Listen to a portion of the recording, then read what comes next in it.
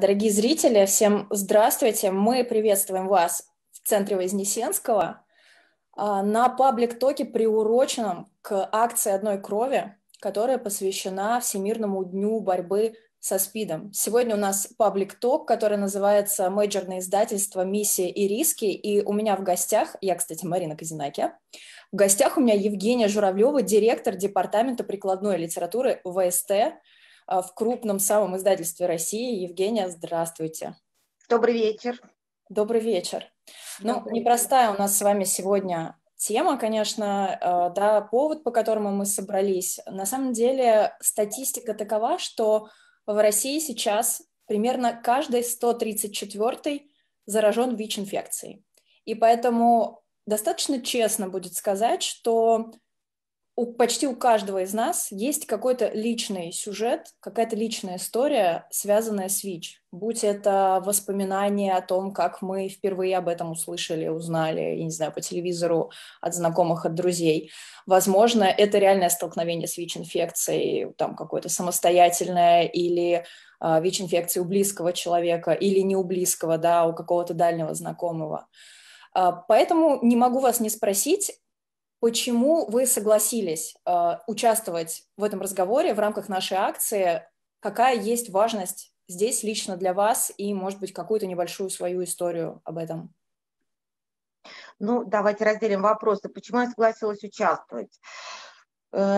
Ответ несложный. Я согласилась участвовать, потому что я много-много лет, 25 в частности лет, занимаюсь книгоизданием в России.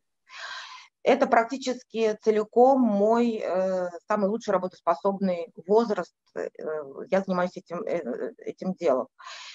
И весь этот период связан с тем, что в Российской Федерации практически нет государственных издательств. На сегодняшний день они остались только в рамках, ну, не знаю, там, бюджетируемых университетов или каких-то там отраслевых маленьких форматов.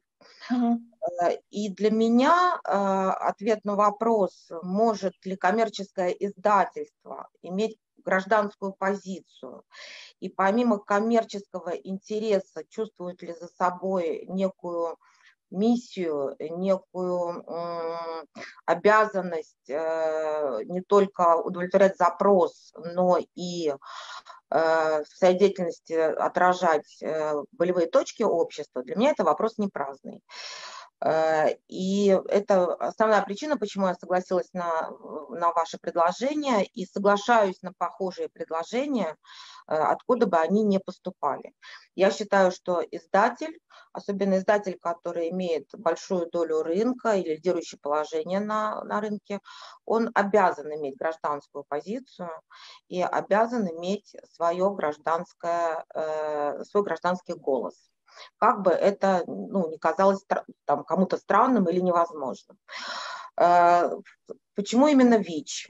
Ну, так случилось, что вы меня пригласили сегодня, этот день, на эту тему, но по большому счету мне без разницы, на какую тему могут приглашать поговорить для того, чтобы поговорить о болях общества, о возможности привлечь к этому как можно большее количество людей, голосов и так далее. Поэтому тема, она могла быть этой или могла быть иной. Без разницы. Что касается личной истории, уж не знаю, но так случилось, что у меня личной истории практически нет. Никто из моих близких людей, родных или там знакомых, как-то вот это меня не коснулось близко. Но, будучи по образованию журналистом, будучи по группе крови, по призванию, почему хотите, во мне течет журналистская кровь, и через книги я тоже ее бесконечно выражаю. То есть мои книги это такая многополотновая журналистика, вот то, что издают мой департамент, издают мои инпринты, которые я возглавляю. Вот. И да, лично, вот так совсем лично нет, но с другой стороны, понимая, что в стране более 1 миллиона человек имеет этот диагноз, а 1 миллион человек это ну, извините, иногда город-миллионник уже считается огромным, да, когда мы говорим просто город. 1 миллион человек разных возрастов, разных полов, с разной историей. Это мои сограждане, они живут среди нас. И почему об этом не надо говорить? Конечно, надо. Это, ну, это очень странный вопрос. Почему надо говорить об этом? Я слышу, что для вас очень важна гражданская позиция, вообще вот это все социальные темы, сложные темы, на которые, правда, не просто разговаривать. И поэтому у меня такой вопрос тоже немного личный, так как мы все перешли сейчас вынужденно в онлайн, как-то это все связано.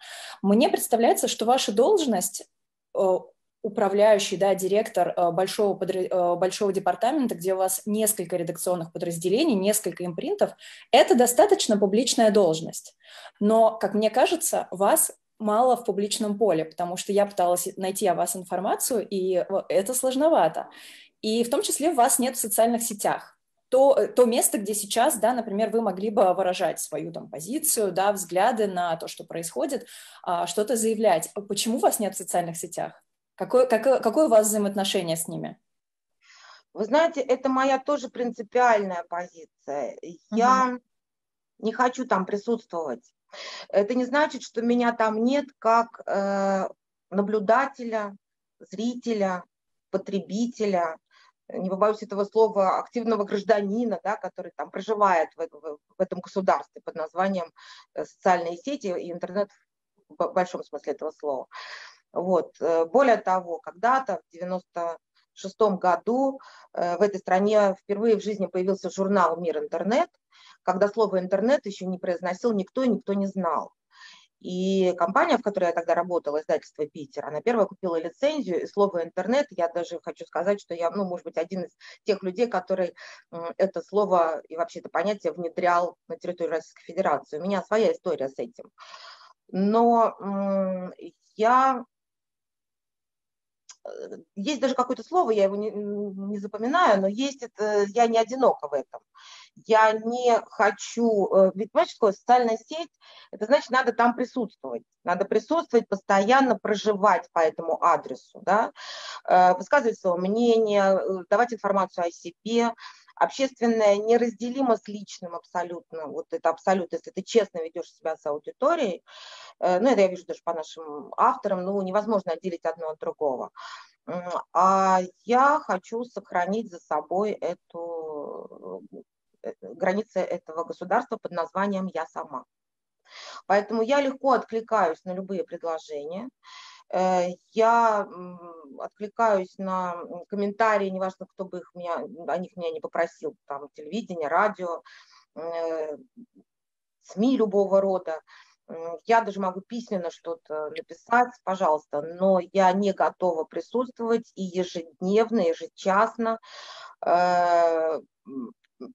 показывать себя в этом пространстве.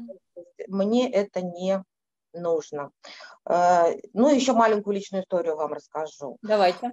Не знаю, насколько это в вашем формате, но просто личную историю поделюсь. Значит, когда-то, когда я только делала свои первые шаги в профессиональной журналистике, время было очень интересное, начиналась перестройка. И все стало вдруг, то, что было нельзя еще вчера, сегодня стало все можно. И этого можно становилось все больше и больше. Вот. Я писала на острые темы, работала в одной из молодежных газет, тогда еще был жив комсомол, было противостояние между вот этой новой волной демократического голоса и еще старыми структурами. Вот. Очень было интересное время, заводное, классное, адреналиновое, просто потрясающее время. И я благодарна, что я профессионально оказалась в периоде становления в этот период.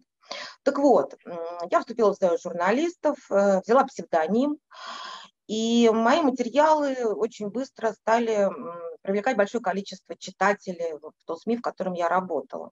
Я жила в небольшом городе, город Якутск, 250 тысяч населения всего. Вот. И через какое-то время, долго рассказывать, пропускаю, наступил момент, ну, меня стали приглашать в том числе на радио, на телевидение, меня стали узнавать на улице, в транспорте. У меня не было личного транспорта, я ездила на автобусе. Вот.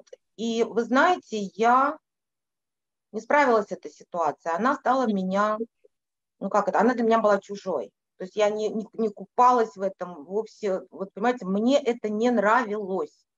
Вот не нравилось, да, что меня узнают, меня спрашивают, меня расспрашивают, ко мне подходят, там, не знаю, в магазине, в ресторане, на остановке, пытаются что-то. Вот мне вот этот формат, в принципе, некомфортен.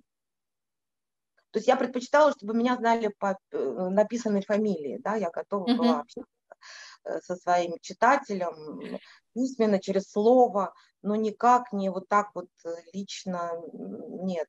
И через какое-то время меня пригласили на психологический тренинг в качестве слушателя.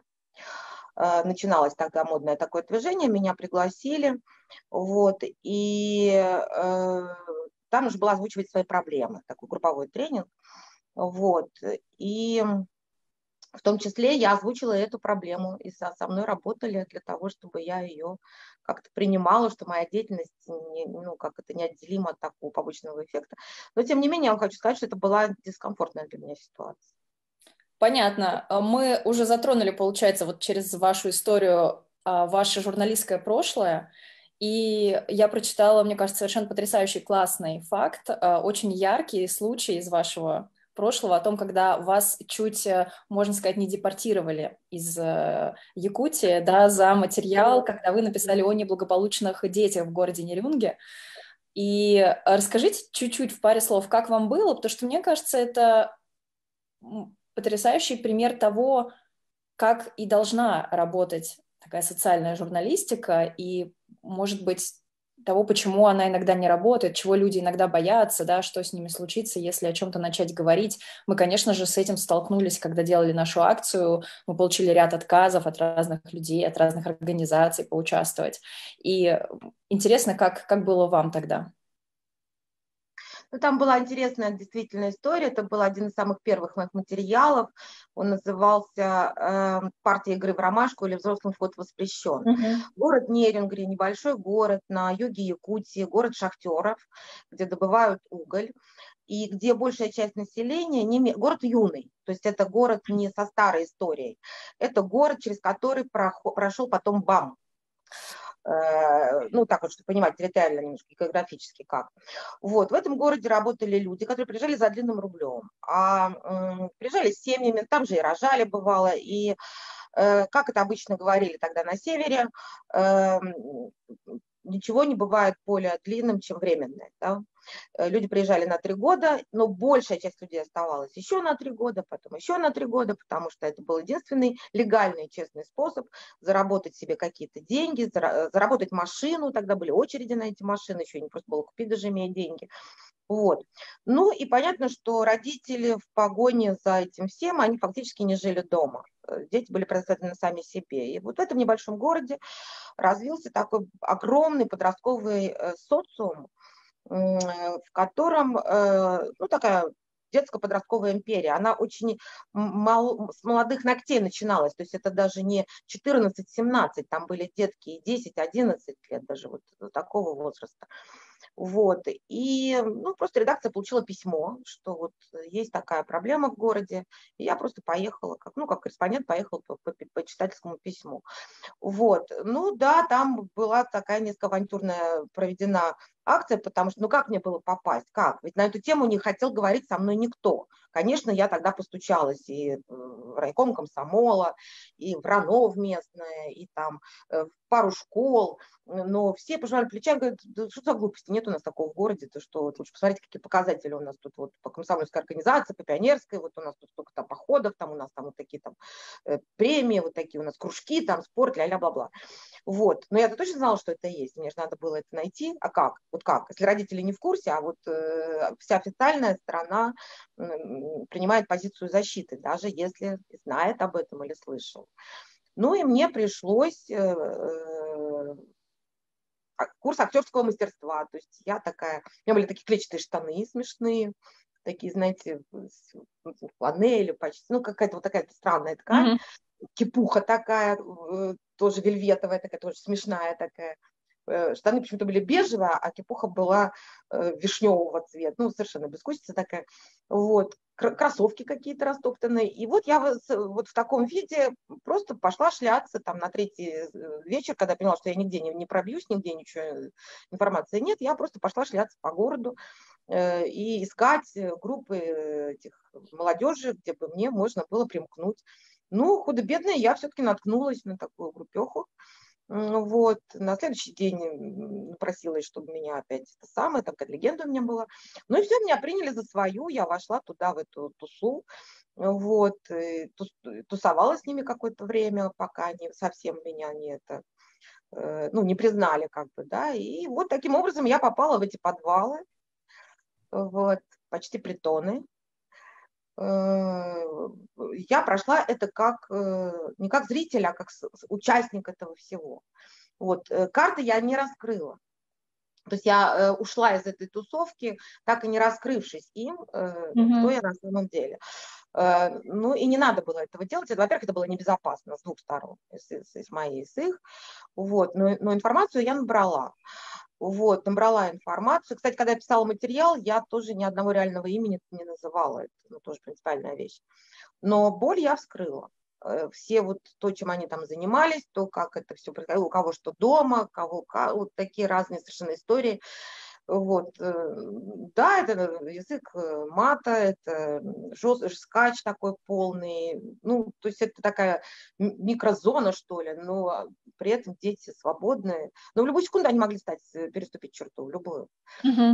И когда я это все опубликовала, ну, понятно, встал вопрос, все официальное против меня встало стеной. Ну, начиная от официального образования нейронуклеи, детского воспитания, заканчивая официальными властями республики, потому что, ну, вы же понимаете, что как это так. Вот. Ну и да, меня вызывали на КПСС, даже не в ЛКСМ, а КПСС тогда еще позже. Вот. Если бы это случилось чуть-чуть раньше, хотя бы года на 2, ну, меня бы точно с волчьим билетом бы выгнали. Из комсомола, из профессии, отовсюду выгнали. Вот. Но это была уже перестройка. Уже шла перестройка, и тут уже были силы, которые могли меня немножечко защитить, и такие силы нашлись. Они имели авторитет, это были совершенно дружеские истории. Это такая Галина Михайловна Кривошапка, это дирижер симфонического оркестра Якутского СССР, Гостелерадио. Я до этого просто работала музыкальным редактором, очень много писала их записи. Мы как-то сдружились, она была уже совсем в возрасте, там ей было почти под 80 лет, ее очень сильно уважали. И она была членом обкома, она за меня вступилась. Вот. Ну и кто-то к ней примкнул, ну и, в общем, решили, видимо, ссоры из избы не выносить, и как-то вот на меня закрыли глаза. Они не то, что там перестали меня мучить, они просто меня как-то слили, да, то есть, вот. Ну, а я была молодая, ретивая, безопасности не чувствовала, правда, вот скажу, не чувствовала возраст или адреналин вот этот журналистский, я не знаю. Потом это, знаете, дикое ощущение справедливости. Ну, блин, должна же быть эта справедливость. Вот такая, знаете, почти детская какая-то такая. Вот. Ну и дальше пошла писать. О чем только не писала. И о бывших лагерях, и о кладбищах, потому что на кладбищах творилось, там вообще караул, отдельная тема, и о бюджетных деньгах, которые разворовывали, ну о чем только нет. Но через какое-то время со мной перестали связываться. Вот. И как-то вот, ну, считала, что я такой, как бы, такой альтернативный журналист, что ли. Наверное, как-то так. Вот. Еще был момент, у меня была журналистская семья, у меня свекор занимал достаточно высокий пост. Муж был журналистом, работал со мной вместе. И брат мужа работал на телевидении. То есть вот мы жили в корпункте ТАСС, АБН, и у нас была журналистская такая, что на работе, что дома. Вот. У нас только свекровь моя была. Не журналистики. Ну, вот у нас такие еще и внутренние там шли всякие дебаты и все такое прочее. Ну, вот так, как-то так. Понятно. А давайте мы тогда, вот вы заговорили про справедливость, что тогда это было очень важно, и я хочу сейчас немножко с личной вашей истории перепрыгнуть к издательству. И вы уже тоже в ответе на мой самый первый вопрос затронули тему гражданской позиции в целом не одного человека, а целого издательства. И вопрос, конечно, у меня такой. Понятно, что крупные коммерческие издательства, да, они, ну, им важно участвовать, им важно создавать успешные коммерческие проекты, прибыльные проекты. Но также логично, что у каждого издательства все-таки подразумевается, есть некая социальная миссия, да, что оно издает, почему оно издает, в каких количествах, для кого и так далее. И расскажите, пожалуйста, про свой департамент. Можно ли сформулировать как-то эту социальную миссию вашего департамента? И, звучит это все красиво, но по факту больше ориентировка идет на прибыль или на вот эту социальную роль, на эту миссию? Смотрите, вы совершенно правильно сказали, что большое, крупное коммерческое издательство, конечно, ориентировано на даже не прибыль, а объем оборота, да, на объем оборота, на долю в рынке, на сохранение своих лидирующих позиций. И все это так или иначе связано с деньгами. Да? То есть это меряется в основном деньгами, экземплярами в том числе, но это тоже как производная от объема оборота финансов. Вот, это действительно так. С другой стороны, я хочу вам сказать, что не все, и во главе угла, как миссия издательства в целом, у нас в первую очередь стоит так называемый читательский запрос. Ведь что такое успешный проект? Успешный проект – это та книга, которую покупают максимально возможное количество читателей. То есть человек голосует рублем, да, он говорит, да, я хочу это прочитать, эту тему, или это исследование, или эту историю, или эту информацию, или там этот учебник. Я прикладная литература, поэтому по большим темам мои книжки можно называть учебными пособиями, да, потому что мы тут и учимся и на гитаре играть, и дома строить, и огороды сажать, разную литературу, не только биографии, не только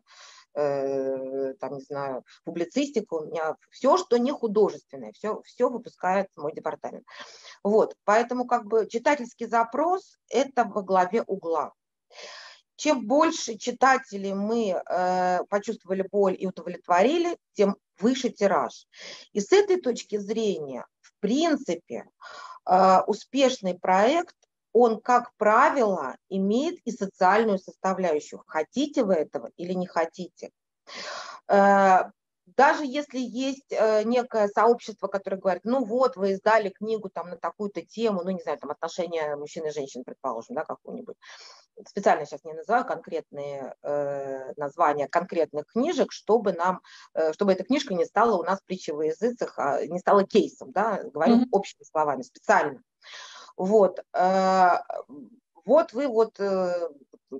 Нет, чтобы там какое-то исследование или там еще чего-то, а вот вы нашли там популярного блогера в соцсетях, у него аудитория, вы ему предложили написать книгу, и, конечно, вот книга выстрелила, потому что такая большая аудитория на эту тему читает.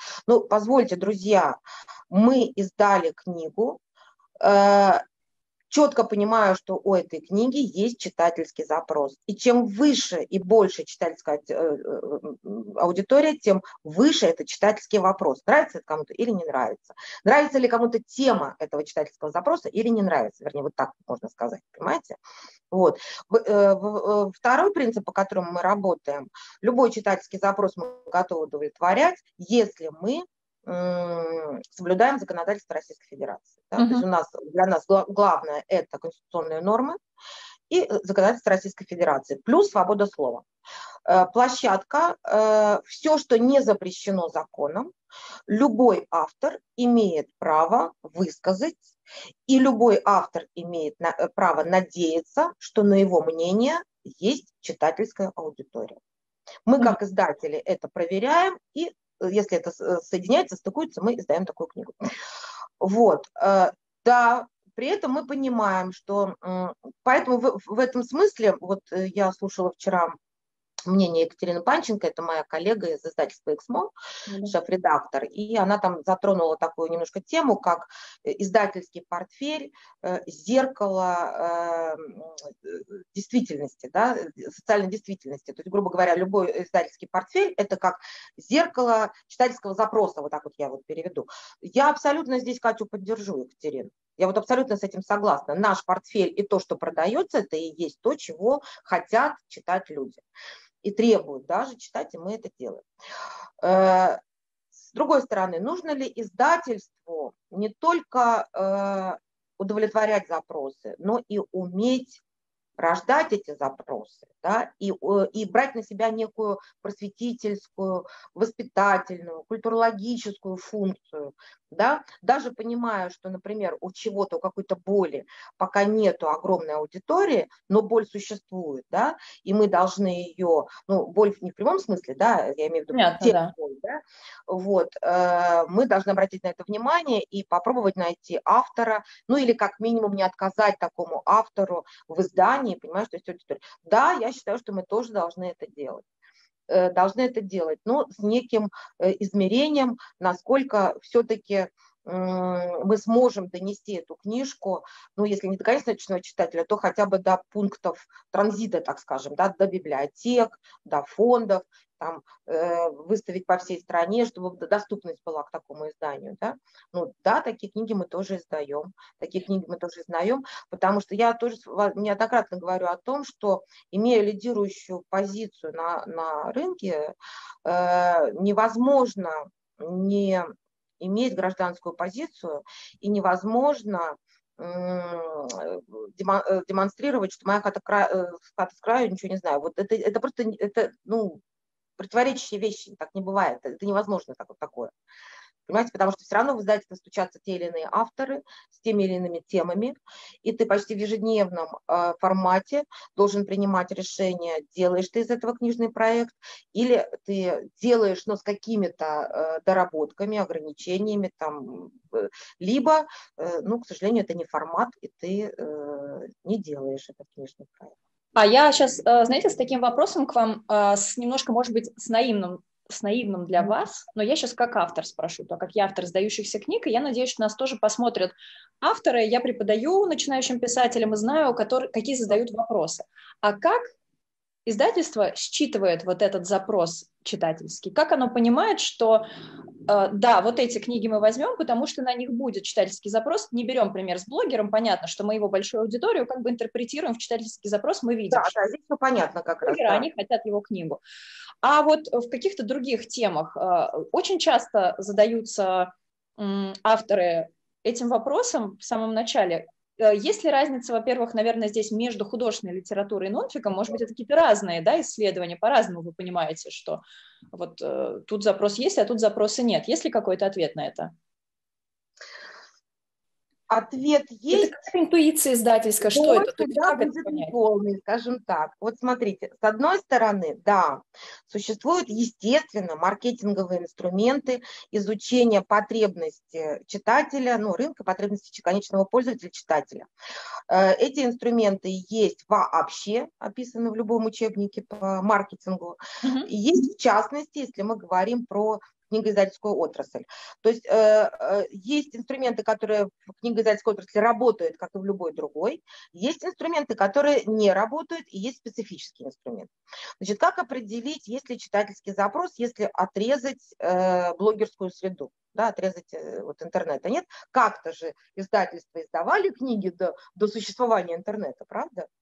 Были издательства, я смею заметить, и даже АСТ было, оно, извините, 30 лет в этом году отмечает, а интернету совсем не столько лет, да, вот как минимум лет 20 уж точно издательство издавало книги, не используя никакой потенциал блогеров, никакой инструмент исследования читательских аудиторий при помощи социальных сетей, интернета и так далее. Вот, ну, во-первых, есть наблюдение за рынком. Мы постоянно наблюдаем за рынком и наблюдаем за тем, как вообще в рынке продаются книги, жанры, темы. Это транспалируется не только на контентные составляющие, но и на финансовые. Да, какие книги по каким ценам, в каких форматах, какое соотношение бумаги, цены и количество страниц, как это неудивительно вам слышать. Да, есть и такие мерки, потому что книга – это синтетический продукт. С одной стороны, и самое главное, что продает книга – это контент, да? Но контент, изложенный совершенно на абсолютно нормальном материальном носителе. Бумага, обложка, буквы, да, это все материально, и вы удивитесь, но в стоимости конечного продукта, извините, что я так называю книгу в вашем эфире, все нормально, с точки зрения экономики, да, в цене конечного продукта как раз цена контента и цена редакторской обработки, она минимальна по сравнению с ценой бумаги, полиграфических услуг и тому, что книжка доедет до конечного потребителя при помощи дистрибуции. Вот это маленькая составляющая, все остальное материально, большая составляющая. Вот, итак, мы исследуем все параметры, что продается на рынке, какие темы начали расти, какие темы начали падать, какие ЦЦ, в каких сегментах, там, не знаю, в премиум, в среднем или, наоборот, в брошюрне, так назовем ее, да. Постепенно накапливается опыт. Ну вот я уже говорила, что я больше 25 лет в рынке, я вам хочу сказать, что по опыту, вот у меня профессиональный опыт, компетенции, есть какие-то, которые я даже перепроверяю, и в очередной раз просто вижу, что они работают, и лишний раз просто проверила и дальше применяю. Ну, например, я точно знаю, что в период кризисов, сейчас я говорю только про прикладную литературу, про нон-фикшн, в период кризисов всегда есть определенный запрос читательский на определенные темы. Ну, например, всегда в критический период, в кризисный, возрастает потребность в эзотерической литературе. Она всегда возрастает в этот период. Неважно, что это будет.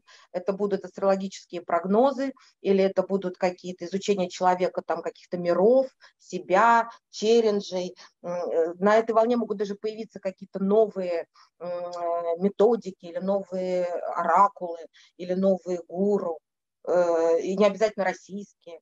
Именно в такой период родился бестселлер, связанный с золотым усом, что вот все стали ему лечиться, например, да, вот, или там какой-нибудь крайон, вот, это именно вот такие периоды, и не важно, с чем связан кризис, с тем, что рухнул доллар, то есть экономический кризис, или с тем, что страна испытывает некий период там, политической перестройки сильной, или там пандемия та же, там, вот без разницы, понимаете, вот есть внешний кризис, и люди вот так вот на него реагируют. Это уже опыт.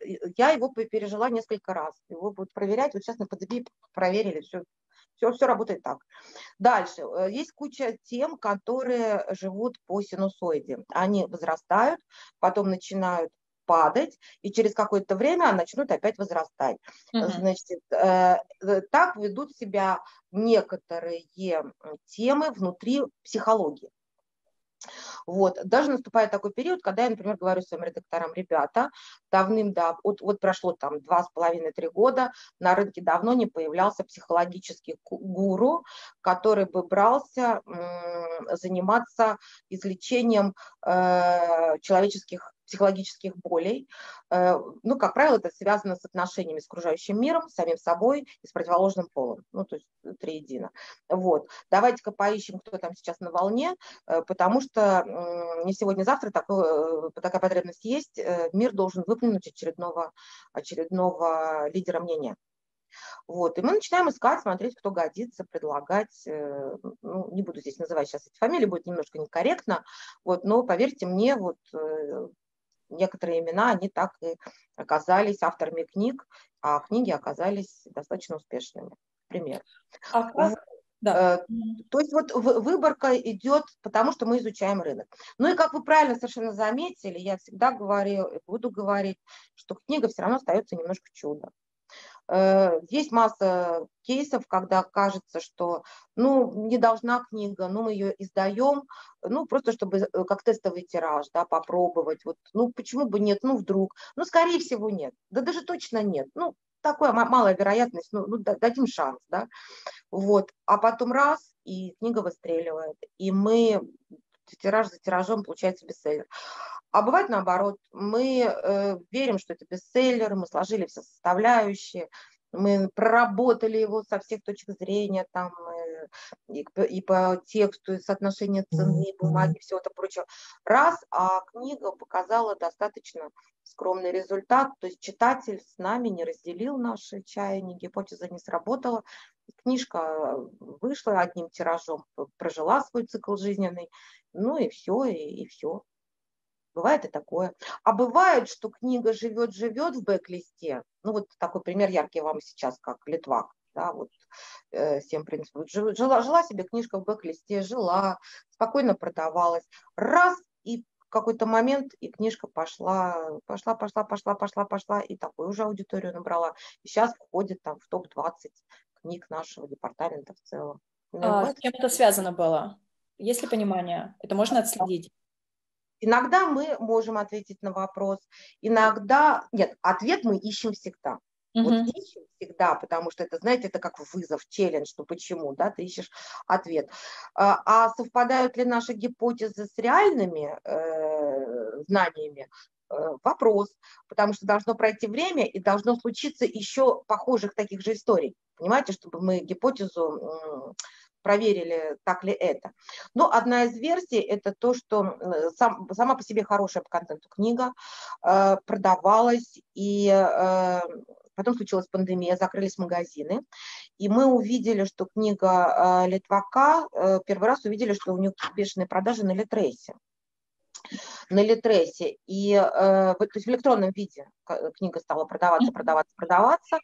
Бумажным, к сожалению, тогда практически не грузили, но только на интернет-площадке ограниченное количество клиентов было, поэтому нерелевантные были данные. Вот. Но когда у нас открылись склады, открылись магазины офлайновые, оказалось, что и там книжка продается. Вот. Частично у нас есть такая гипотеза, что сама по себе хорошая книга набирала аудиторию. В период пандемии была замечена некими проводниками, да, агентами влияния, попала в какие-то обзоры, попала в какие-то блоги, стала, как, знаете, снежный ком. Набирать сарафанное радио, а поскольку разочарования она не приносит, ну, то есть как бы большая часть людей, подавшись сарафанному радио и взяв книгу в руки, становится таким же амбассадором, да, то есть не откидывает книжку, а становится амбассадором ее, то получается, что аудитория растет. Кстати, примерно по такому же принципу были когда-то выведены в топы книги Юлии Борисовны Гиппенрейтер и Люды Петрановской. Это очень известные фамилии, они входят в топы, это детская психология. Вот, самая известная книга Юлии Борисовны «Общаться с ребенком как», а самая известная книга Людмилы Петрановской «Что делать, если» и «Тайная опора». «Тайная опора» – это, кстати, разговор об отношениях с матерью. Материнская любовь, то есть тайная опора – это образ мамы в жизни человека. Вот. Но это так, тем, кто еще не прочитал, не взял книжку в руки, немножко интриги. Так вот, это безусловные бестселлеры, хотя Юлия Борисовна не присутствует в интернете, а Людмила Петрановская присутствует опосредованно. Да? То есть только когда ее приглашают, она ведет что-то, записывает, выкладывает, ну, какие-то вебинары она ведет по запросам. Вот так же, да, когда-то сработало сарафанное радио, книжки, просто контент сильный, очень контент, и самобытный, и при этом и аудитория ротационна. То есть книги адресованы молодым семьям, где воспитываются дети, либо взрослым людям, которые уже воспитали своих взрослых детей, но отношения таковы, что хочется их перестроить, и кто-то им сообщит, или люди приходят к выводу, что для этого нужно нырнуть обратно в детские отношения. Да, для того, чтобы перестроить взрослые, надо начать пройти этот путь, ну, понять для того, чтобы сделать какие-то выводы. Вот это вот два адреса. И тот, и другой, они ротационны. То есть детки вырастают, да, появляются новые мамы, новые папы, новые родители, спрашивают тех родителей, у которых дети подросли, а что почитать, что реально работало. И родители со стажем советуют эти книги, потому что они реально работают. Но это мы говорим сейчас, ну, то есть этот пример очень понятный, он, правда, очень прозрачный, и видно, как это работает. Но мы говорим про книги на такую очень универсальную тему, как вы правильно заметили. А что делать что вы делаете с острой актуальной повесткой? Как-то вы ее лоббируете или нет? Например, там острую ФЭМ-повестку, ЛГБТ или что-то такое, что вот возникает вот так вот. Вы тоже следите, что происходит с этой темой на рынке, и только потом берете что-то себе, да, выбираете автора, продумываете какой-то кейс под это, или все-таки они попадают вот в область тех книг, которые вы назвали, а давайте попробуем дать им шанс? Или как вот здесь действует ваш департамент? Тут Да, больше да. проверенности или смелости? Как это работает? Вы знаете, скорее вот это второе, дать шанс. Вот скорее это второе, потому что повестка СМИ, она отнюдь не всегда, чтобы не сказать редко, совпадает с повесткой издательского портфеля, скажем так. Да? Тот же самый ЛГБТ, ну как, нет, не совпадает. То есть не будет там большого массового тиража, это я вот сразу скажу, как вот просто эксперт. Равно как вот есть темы, ну, я не знаю, там аутизм детский, есть Допустим, да, темы психические расстройства, ментальные психические заболевания. расстройства, абьюз, есть темы там, ну, я не знаю, есть более социальные темы, вы сейчас удивитесь, есть темы, которые, казалось бы, должны быть вечные, но тем не менее с точки зрения продаж они совсем не такие масштабные. Это, например, осмысление войны, книги о войне, и мемуаристика военная. Причем неважно, это будет Отечественная война или в широком смысле Вторая мировая, или это будет Первая мировая, или это будет революция даже.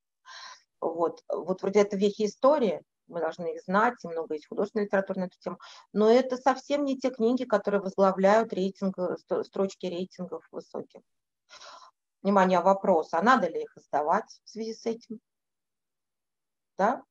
А как не издавать? Конечно, надо, потому что это, ну, ты не можешь называть себя издателем с большой буквы, если ты не будешь издавать эти книги. Вот. Еще есть момент. Ну, хорошо, вот книги о войне – это, как вы бы сказали, прозрачная, да, история. То есть как бы ты даешь себе такое право, они все равно рано или поздно, ты издашь тираж, он просто не продастся с такой скоростью. Да? Но он будет медленно, но он все равно найдет своего читателя, потому что страна отмечает даты, потому что мы все равно чествуем, у нас есть в школьной программе какие-то вещи. Ну, то есть все равно потребность в этих книг, она просто дозированная, но она есть. Как ты этот тираж издашь, он попадет в риск скорости продаж, но не попадет в риск непродаваемой книги, которую придется потом, там, не знаю, уценять, сжигать, там, макулатуру сдавать и так далее. Нет. А вот книги, о которых вы говорите, те же там аутизм детский, или там книги инвалидов, мы тоже такие издаем. Я могу даже вам показать, что я вот какие подборки даже принесла, или там абьюз. Да, мы издаем. Понимаю, что у этих книг есть ограниченная аудитория, но надо, знаете, почему она ограничена? У них есть ограниченная аудитория, вот мое мнение, ограниченная аудитория по покупке, но вовсе не ограниченная аудитория по читателю. Считается, что каждая книга среднестатистически переживает 4 пары рук. То есть вот если ты книгу издал, то ее в жизненном цикле в среднем прочтет 4 владельца. Да? Ну, владелец, который даст почитать. Да, там члены семьи, подружки. Потом книга постоит на полке, если ей такая честь остаться в доме. Через какое-то время к ней опять вернуться. Вот 4 касания, да, 4 читателя у каждой книжки, это средняя статистика. Вот у книг с этими темами, которые вы называете, я считаю, что у них касаний больше. Я объясню, почему я так считаю. Потому что темы, которые мы с вами назвали, что такое книга, особенно бумажная? Бумажная книга, сейчас я про нее буду говорить. Это книга, которую...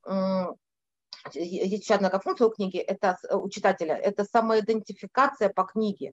Если ты несешь книгу вот взял книгу, в метро ее читаешь, взял книгу, там, я не знаю, вот такую, да, ее ты читаешь, значит, ты вот просто в метро открыть такую книжку, у тебя есть определенные ментальные ограничения. Это значит, ты признаешь, что ты член этой аудитории. То есть я себе плохо представляю, как женщина, которая подвергается насилию в семье, наконец-то дождалась издания книги лидера мнения и точно знает, что там она найдет много ответов на свои вопросы. Более того, она найдет поддержку, и она найдет вдохновение наконец-то что-то сделать в своей жизни, такое, что изменит качество ее жизни. Но я себе плохо представляю, что она берет эту книжку, приходит домой, да, легально ее так вот открывает на кухне, а напротив сидит ее там благоверный, и она легально ее читает и говорит: так, стоп, ты сегодня меня бить не будешь, вот я тут на странице 115, сейчас вот буду с тобой проводить сеанс, и благодаря ему ты меня вот больше не ударишь. Ну, странная, да, какая-то история.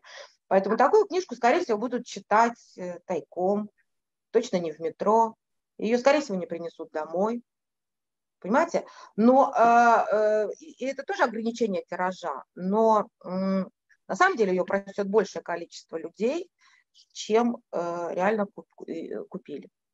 Вот это я знаю точно. И в этом смысле я знаю точно, что большему количеству людей она принесет помощь. И в этом и есть некая миссия. Мы издаем такие книги и будем издавать. У меня даже вот на столе здесь есть их некоторое количество. А какой?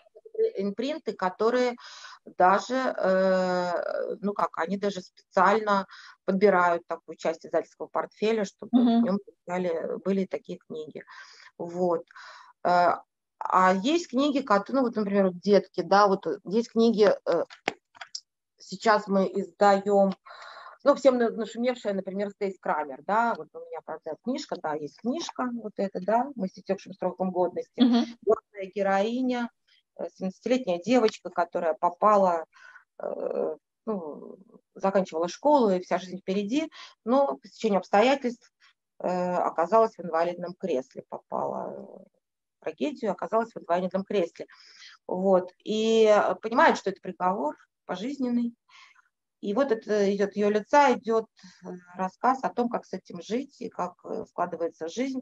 Да, это не публицистика в том смысле, что пишет человек от своего собственного имени, но это очень публицистичные оси координат и все реальности сегодняшнего дня. Вот. Кстати, у книги прекрасный тираж. И, собственно, и у первой книги Стейс Крамер «50 дней до моего самоубийства», она называлась в прошлом. Там ее как-то по-другому, да, назвали при издании. Да, сейчас ее назвали «Я выбираю жизнь», и она продолжает продаваться. Но по 50 дням издательство участвовало, я лично, издательство участвовало в 17 судах. Мы отстаивали право автора, хотя я и здесь скажу, это мало похоже на филологическую победу, это не совсем, это вообще небольшая литература ни разу. Это боль. Это боль, когда автору дали поговорить с аудиторией возраста этого же автора. И когда статистика к нам пришла в руки, что в электронном виде скачивание этой книги приблизилась к 6 миллионам, а по моему запросу Роскомстат выдал мне справку, что у нас в стране проживает в возрасте от 14 до 17 лет как раз 6 миллионов, я посчитала, что это мега вообще задача и ответственность. Наша книга покрыла практически 100% аудиторию. Такого, такого просто почти не бывает, понимаете? Знаете, какая боль? Знаете, какая там боль была задета, что 100% покрытие аудитории? Это же вообще... И как мы могли отступить от этого проекта? Да нет, конечно. Как вам кажется, наверное, у меня такой вопрос лично к вам сейчас. Вот о какой экспертной литературы, если мы про нонфикшн говорим, вот сейчас не хватает? Время чему сейчас пришло? Вы хотите сказать, чему пришло, какой боли пришло время, о которой нужно и пора говорить, Только вы мне разделите, пожалуйста, вопрос. Потому что на это есть читательские запросы, там точно могут быть уже большие тиражи, либо, несмотря на то, что тиражей не будет, а просто это социальная ответственность издательства. Вот, наверное, давайте про социальную, наверное, какую-то ответственность. Мне вот хочется именно про какую-то тему услышать. Про боль очень правильная вообще вот и какая-то, да, метафора этого большого тиража и так далее, но я не знаю, позволительно ли так говорить относительно нонфикшена, отвечает ли он именно как бы болезненным точкам, да, в обществе, которые есть, но есть ли у вас ощущение, что да, вот сейчас бы хорошо бы вот на эту тему, да, вот прям не хватает, уже пора бы. Может быть, уже что-то витает такое, ну, может быть и нет. Наверное, да, не скорее то, что точно будет хорошо продаваться хорошим тиражом, а именно вот какой-то, не знаю, такая... То есть есть тема, есть, мы должны о ней говорить, неважно, будет ли это, не факт, что это будет коммерческий тираж, но пришло время поговорить это в книжном формате. Потому что книжный формат это все-таки, в отличие от СМИ, это некая, ну, имеет все-таки некую сакральную значимость. Все-таки книга это то, что... Журналистика это однодневка. Книга это, ну, извините, плевок в вечность, да, это как бы она все равно остается, это хотя бы потому, что это документ. Все, что задокументировано, да, оно может попасть в архив. Все, что попало в архив, становится достоянием навеки, да, ну, как бы так, если... Вот, поэтому книга имеет и продолжает иметь некую такую сакральную ценность. Вот, поднять, ну, не знаю, я думаю, что, с одной стороны, нам говорят, что тот же самый насилие уже вчерашний день, но я вижу, что...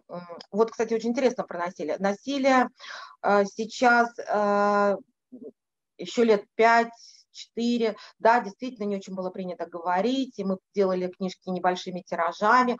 А сегодня, например, вот книги Тани Танк показывают, что общество готово это читать, даже не будучи причастным, не будучи соучастником этого. Понимаете, да? То есть общество готово примерять на себя, индивиду общества примерять на себя эту проблематику для того, чтобы не быть исполнителем такой роли.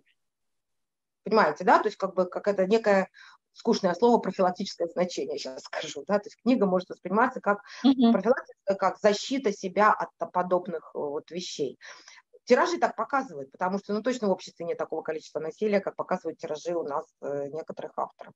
Ну, опять же, если мы учитываем, что не все те, кто переживает насилие, могут читать эти книги. Да, да, понимаете. То есть, может быть, в обществе столько-то и есть, но не все могут читать. Да.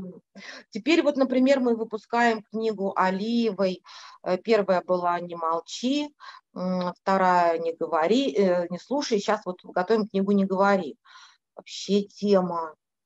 Это не просто о насилии, а это о насилии в определенных республиках, где ментальность, в республиках нашей Федерации Российской, где ментальность такова, что бы мы ни говорили о демократическом обществе, ментальность такова, что женщина там все равно является второсортным человеком, ну извините, да, и там какие-то вещи происходят. И вот девушка берет смелость и пишет книгу, где документальную абсолютно, про себя.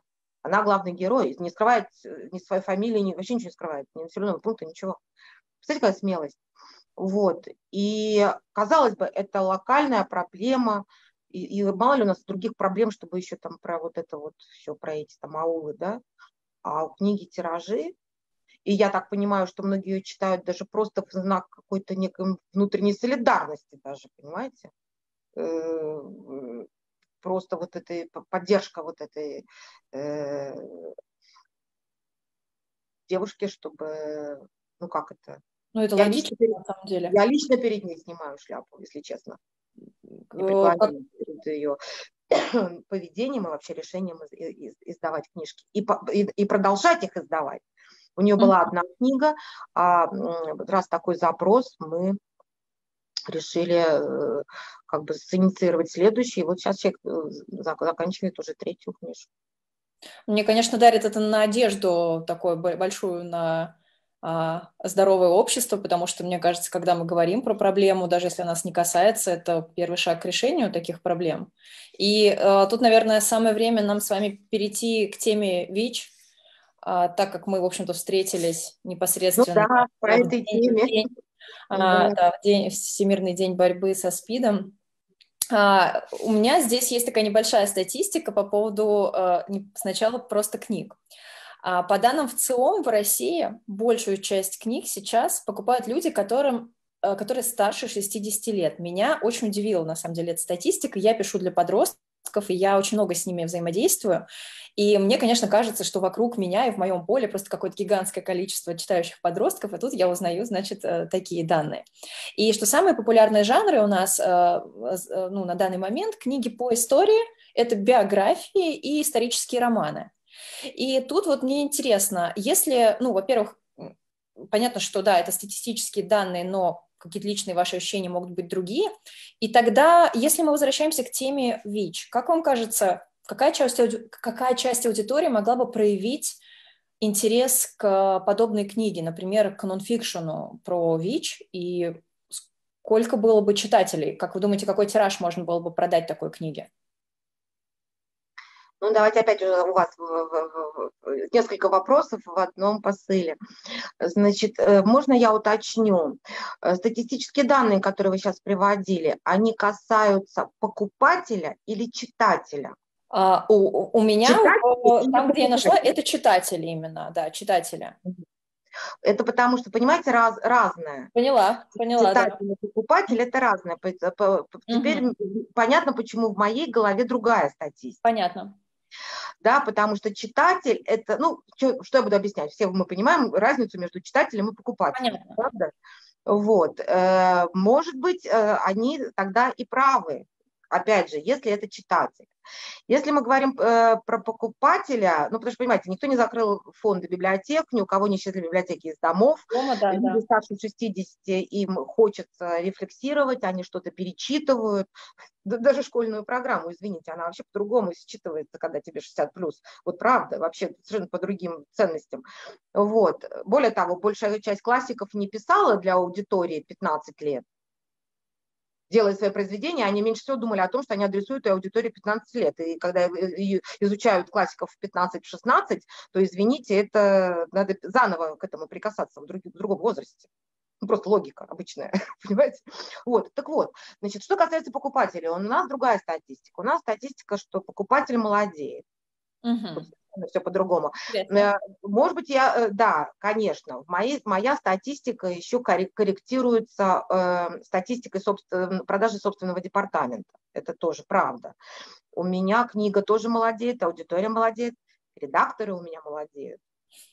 Понимаете, то есть как бы понятно, что они больше понимают свою аудиторию, мы выпускаем эти книги, мы следим за этими трендами, вот, и данные по поводу истории, что там еще, история, биографии, да, Исторический роман, да, если это и это жанр. свойственно этой аудитории 60+, это ничего тут тоже удивительного нет, эти данные вы найдете в старых исследованиях, аудитория 60+, любит читать действительно историю, биографию, это уже много лет существующая статистика, много-много лет.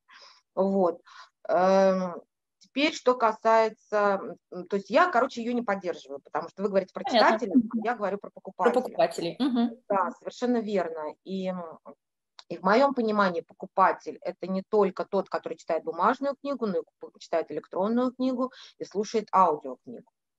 Опять же, в этих аудиториях, а здесь у нас уже есть возможность создавать бигдаты конечного пользователя, потому что когда покупают электронные, все понятно, да, что объяснять, почему все покупатели электронных книг, так или иначе, все-таки их можно изучать, вот, что они оставляют свой след, понятно, да, и там тоже другие данные, там аудитория молодеет, тоже совершенно, а электронная книга растет, и аудиокнига тоже растет, причем темпами в 2 раза ежегодно в последнее время.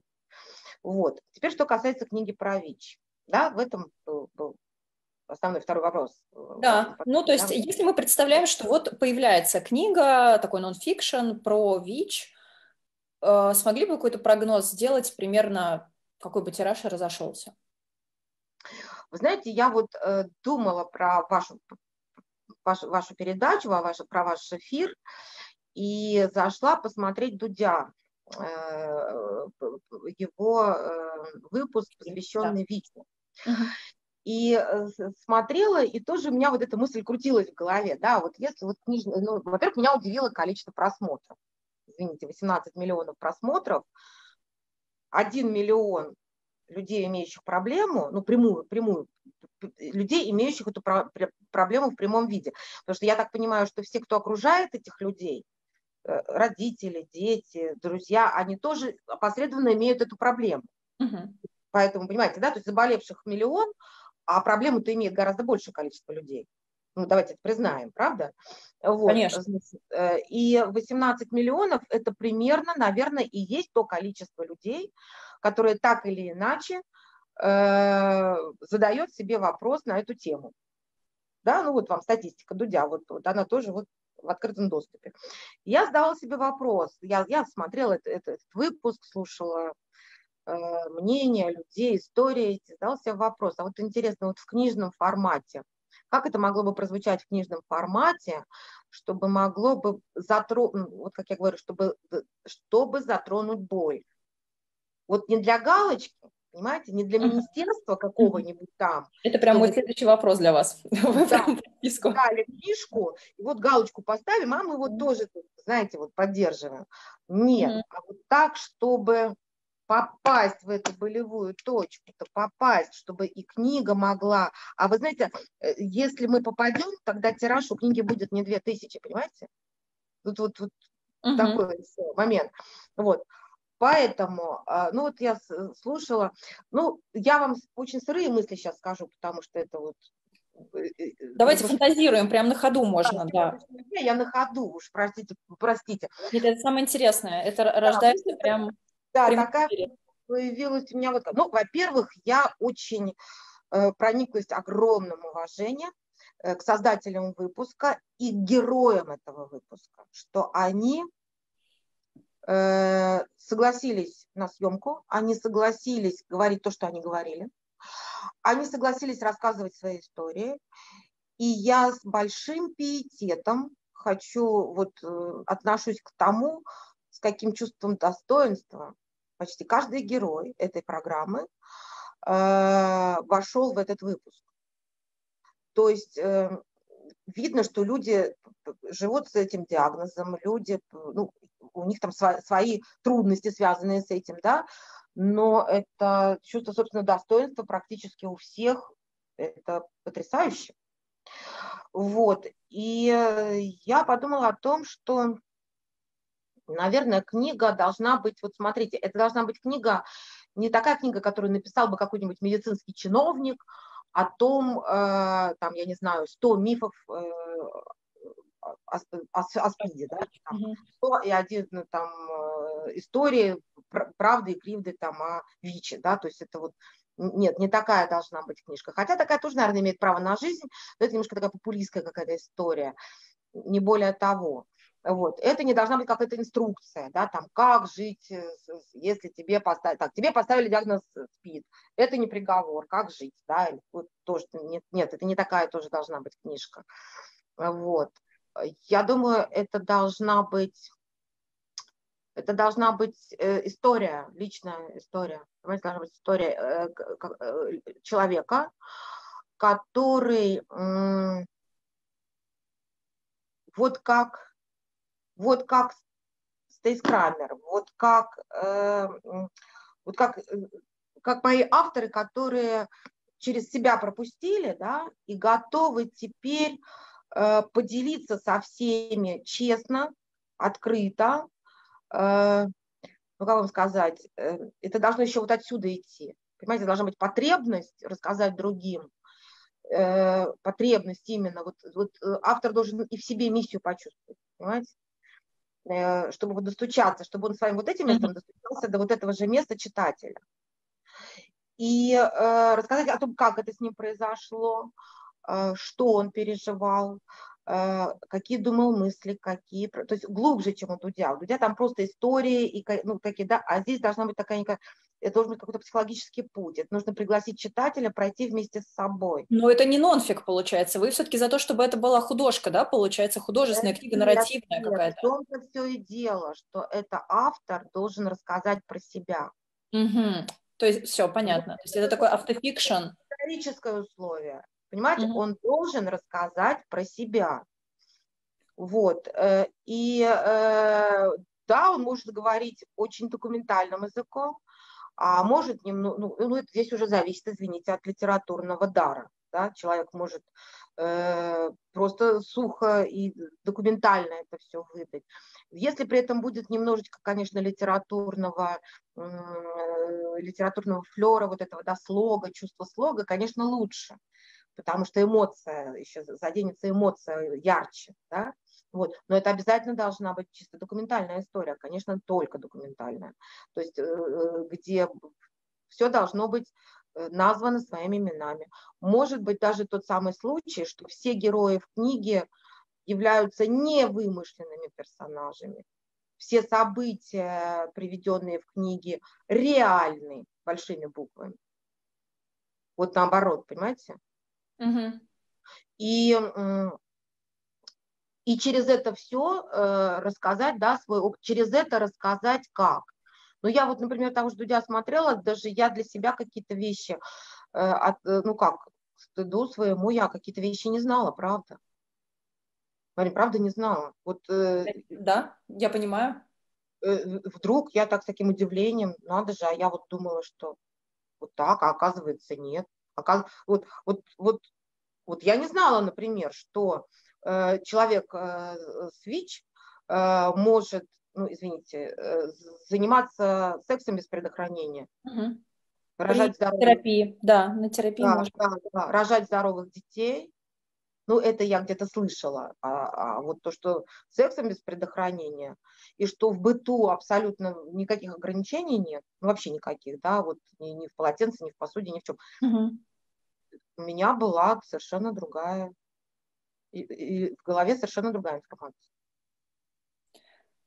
Именно поэтому мы собираем сейчас личные истории с воспоминанием людей о том, как они узнавали о ВИЧ, и на нашем сайте «Одной крови» они как раз собраны, Ленор Горалик этим занималась, а в наших соцсетях проводим просветительскую акцию, где рассказываем именно вот эти все мифы, подробности, детали и так далее, в том числе разговариваем с блогерами, которые открыто живут с ВИЧ. И, конечно, то, что вы рассказали про книгу, да, ваша идея, мне, конечно, сразу хочется предложить этим людям, потому что есть люди, которые какие-то потрясающие истории пережили, потрясающие по своей сложности, и, наверное, по тому, какой жизнеутверждающей позиции они пришли в конце при всем этом. И очень многие из них очень хорошо рассказывают, это самое главное, и, конечно, наверное, тут действительно получилась бы хорошая история книжная. Ну, welcome. Хорошо. Да, Спасибо. Да, конечно, надо будет смотреть. Вот еще что. Знаете, к сожалению, это должна быть моноистория. Моноистория. Угу. Да, это не должен быть сборник. Угу. Ну, просто поверьте мне, как эксперту, вот любой сборник – это хуже, чем моно. Угу. Это, кстати, и в художке также. Любой роман, даже одного и того же автора, лучше, чем его сборник рассказов. Угу. Ну, как-то вот так устроен рынок. Ну, так работает, да. Я так поняла. работает. Это должна быть моноистория, но она должна быть вот с каким-то погружением. Она может впитать в себя чьи-то еще чужие компетенции, просто чтобы расширить вот это поле, да. Компетенции какого рода? Ну, чисто информационные. Информационного, да. Да, планы, да. Лакуны вот эти закрыть. Да, вот он открыл такое знание, он с ним живет, вот он прошел такой путь. Но на самом деле есть еще, допустим, такие-то знания, такие-то, полученные там, не этим человеком, но он в свое полотно может внести, потому что даже документальная книга, она, предполагает расширительный такой, это все-таки не СМИ. Это СМИ, это сюжет должен полностью совпадать с тем, что человек прожито, да, а книга, она может себе позволить расширительный формат.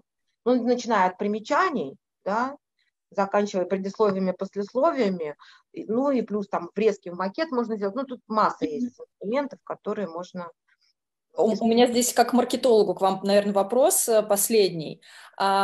Я, конечно же, так как веду сейчас эту акцию в Центре Вознесенского, сталкиваюсь все равно очень много со страхом людей перед этой темой. Да? Многие не хотят говорить, некоторые спрашивают, зачем ты этим занимаешься, зачем тебе это нужно и так далее. Там, ой, как тебе было не страшно выложить результат своего теста, значит, в социальные сети и так далее. Как вам кажется, как маркетологу, нужно обернуть эту книгу, как она должна, может быть, выглядеть или называться и так далее, чтобы она не отпугнула в книжном магазине читателя, который, вот, зная только мифы о ВИЧ, пройдет, подумает, ну, ой, нет, мне это вообще не надо, меня это не касается, да, и так далее.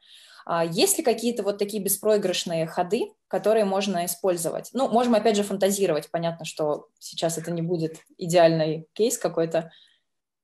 Понимаете, в чем дело? Трудно отвечать на этот вопрос, не имея на руках рукописи. Понятно. Потому что упаковка, название книги, а уж тем более упаковка это обложка, позиционирование, да, конечно. Оно вытекать должно, конечно, из контента, иногда из каких-то вот пупырышек, даже вот не из основного героя, да, вот из какого-то пупырышка рождается вот какой-то образ, и это позиционирование. Но точно вам могу сказать, думаю, что если это некая документальная история, основанная на реальном человеке, который готов пережить с этой книжкой катарсис, а только так, это не должен быть заказ. Вот что, да, вот тебе госзаказ, напиши, как с тобой это было. Вот. Это должно быть вот отсюда потребность прожить этот катарсис, вот блевануть этим, понимаете? Тебя вывернуло наизнанку, чтобы вот там все у тебя, чтобы человек писал, и сам от этого вот все у него дрожало там внутри. Вот только тогда тогда это будет то, что, ну как это, примется, да, на что можно среагировать. Вот. И, скорее всего, книгу надо называть так же, как, ну, как вам сказать, ну, вот смотрите, вот, например, вот эта книга, она в лоб, да, ну, вот понятно, кому она нужна, ну, и там под заголовком понятно, о чем книга, да, вот, а вот, например, ну, или там вот эта книга, вот она в лоб. А если мы возьмем, опять же, например, вот эту книгу, да, она не в лоб. Это вот не догадаешься, пока не начнешь листать, да, что это книга про ребенка-аутиста. Понимаете? Или там, предположим, опять же, та же Стейс Крамер, вы ни за что, пока я вам не рассказала, не могли бы догадаться, что эта книга, главный герой это инвалид. Ну, как вы это не считываете? Понятно. Поэтому да. Здесь должно быть... Без прямых отсылок. Да, здесь должно быть какое-то такое вот название, которое, ну, просто хорошее, яркое, такое бьющее, вот. А то, что там внутри вот эта документальная история, она потом подхватится, понимаете, это оценится, что автор смел и так далее. И то, что эта книга человека, который в этой проблеме, да, и живет с этим, это тут же разнесут все просторы на всех крыльях. Это даже в этом будет некая интрига. Я думаю, в этом даже будет какая-то интрига и драматургия в этом. Вот думаю так. Это, ну, в общем, с этим надо поработать, но название, оно придет от контента. От контента должна быть какая-то такая вот... Драматургия должна быть в самом названии. Просто понимаете, в чем дело? Вы не привлечете людей просто названием «Внимание, ВИЧ», читать всем. А ты прочитал книгу про ВИЧ? Нет, этим вы не привлечете. Это так не слишком много, правда, мифов вокруг этого. Вот. И вы правы абсолютно, когда вы говорите о том, что, ну, две вещи сейчас скажу, что люди, слово ВИЧ и СПИД у людей связано со словом страх, вернее так, с эмоцией страх. Мир раскололся на две половины. Одни живут в этом, в силу обстоятельств, потому что они имеют либо этот диагноз, либо это их родственники, ну, близкие люди, которые рядом с имеющим диагноз, и всех остальных. Но проблема в том, друзья, что если вам кажется, что это соотношение будет вечным, так вот это неправда. Понимаете, неминуемо вот эти два сообщающихся сосуда, вот было 1 миллион, а завтра будет 2. Сегодня 18 миллионов посмотрели туда, потому что это как-то касается, а завтра посмотрят 35. И никто, ни я, Марина, ни вы, ни я, ни вы, Марина, ни наши слушатели, ни один, никто не застрахован. Какой бы вы образ жизни ни вели, какие бы вы были, там, не знаю, какие бы иллюзии у вас не были в голове, вы должны понимать, что если это есть в обществе, то никто не застрахован. Никто. Ни вы, ни ваш ребенок. Понимаете, если вы не хотите про себя, давайте говорить про наших детей. Ни один ребенок, ни одна мама, ни один папа не может сказать, что он застрахован от того, что с его ребенком не может произойти эта история. Понимаете? Поэтому вот это вот отвернуться и не знать, а это уже русская ментальность, да, ментальность, потому что отсюда все наши поговорки, да, пока гром не грянет, мужик не перекрестится, там, да, не накликай беду, не говори там вслух, не показывай на себе, это наша ментальность российская. Нам кажется, если мы об этом не говорим, мы как бы не накликаем. Нету, да. Ну, это такая дремучая, понимаете, штука. А на самом деле все наоборот. Вот когда мы пробьемся к пониманию того, что никто не застрахован, и вот этот страх, что я не застрахован, ну, видите, что я такие вещи говорю, чисто, может быть, неправильные с точки зрения, там, не знаю, социальности, ну, совершенно, как это, клин клином вышибать. Тут нужно выбить клин клином. Пока работает страх, что можно этим заразиться, поэтому я вот как бы вот будь от этого подальше, и вроде как ты застрахован. Поэтому книжку не буду читать, а то мало ли тоже. Да, а должен пересилить, надо страх выбить другим страхом, Марин. Вот должен появиться страх, что и я не застрахован. То есть лучше знать, чем не знать, конечно, да, чтобы эта мысль была уже... И я не застрахован. А если я почему-то думаю, что я вот как-то застрахован, то точно не застрахован мой ребенок. И все. И вот если бить вот в эту точку, я думаю, что люди как минимум начнут впитывать знания. Это как минимум. Ну вот думаю так. Ну а как еще? Не знаю, как еще достучаться. Хорошо. Спасибо вам огромное за эту беседу. Я очень надеюсь, что она будет полезна абсолютно разным людям, что все наши зрители, читатели, подписчики, которые следят за нашей акцией, обязательно посмотрят. Евгения, спасибо большое, это было очень интересно. Мариночка, вам спасибо. Спасибо за приглашение. Спасибо, до свидания. Будем ждать новых книг.